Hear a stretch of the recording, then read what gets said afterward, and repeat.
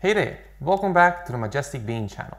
My name is Goran and today we're going to explore the topic of pre-infusion on the Gaggia Classic.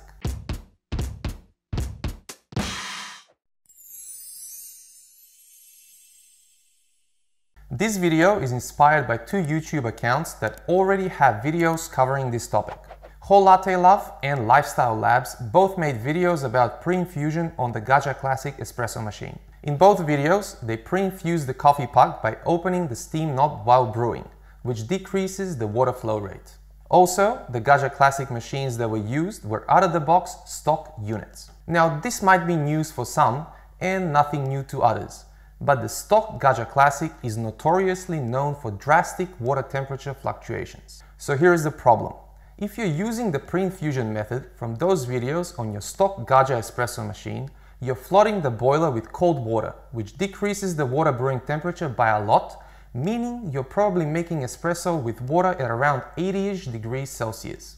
The more you open the steam knob, the faster the water temperature decreases, so you really need to be mindful of that. If you have a stock Gaggia Classic, I personally wouldn't recommend using the steam knob pre-infusion technique, because it would probably create more problems than it actually solves. But it's not all bad news today. When I did the live stream with Adrian from Shades of Coffee, he suggested another way that might work better. All you need to do is press the brew button and leave it on until you see the first drops of espresso coming out. Then quickly turn it off. Wait around 3 seconds while your puck is blooming, then turn on the brew button again, this time completing the brewing process until you have your desired yield. There are two things you need to be aware of if you're going to try this method. Number one, I'm using a Gaggia Classic with an OPV mod running at 9 bars pressure. So if your Gaggia is running at stock pressure, you might get different results. And number two, you will notice a longer extraction time if you're using this method. So make sure you experiment with your grind size and adjust it accordingly until it tastes just right. Now I want to bring some more good news, this time to everyone that has a Gaggia Classic with a PID. The steam knob method that I mentioned at the beginning does wonders if you have a PID, but you need to follow some steps to get good results. What I'm about to show you works great on my Gaggia, but there might be some differences in settings to your machine, so I'd recommend doing some experimenting until you nail it. First, adjust your water temperature to 99 Celsius, then mark your steam knob where it's completely shut. This will be used as a reference point later on. Lock in your portafilter and slightly open the steam knob so the marker is at 11 o'clock on our imaginary watch. Put a spare jug or a cup under your steam wand to collect the excess water that will come from the wand. The reason we have water temperature set at 99 degrees is to accommodate for the temperature loss that will occur by having some of the water bypass through the steam wand. By opening the knob this much, you're decreasing the water flow rate to around 3.8 grams per second, which is exactly the flow rate I'm using for the pre-infusion on the Lelit Mara X. If you open the knob more than this, the water temperature would decrease at a very rapid rate, and you end up brewing espresso with sub 90 degree water.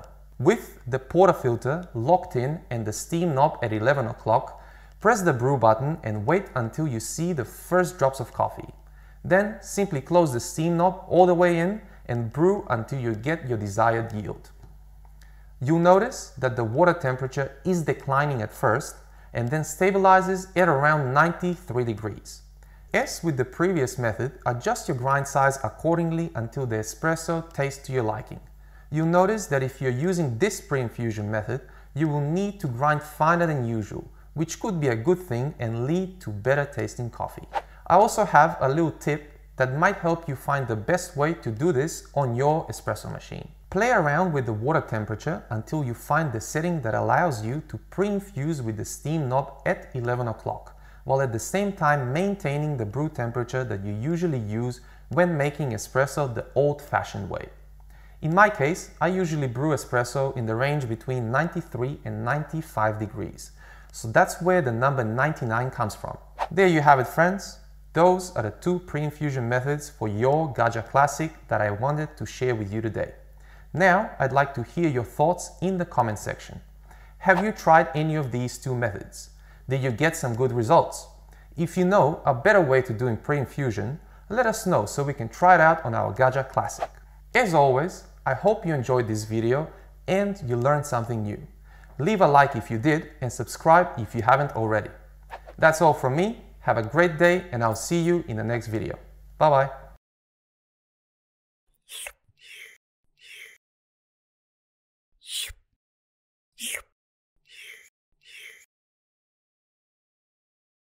Shoop.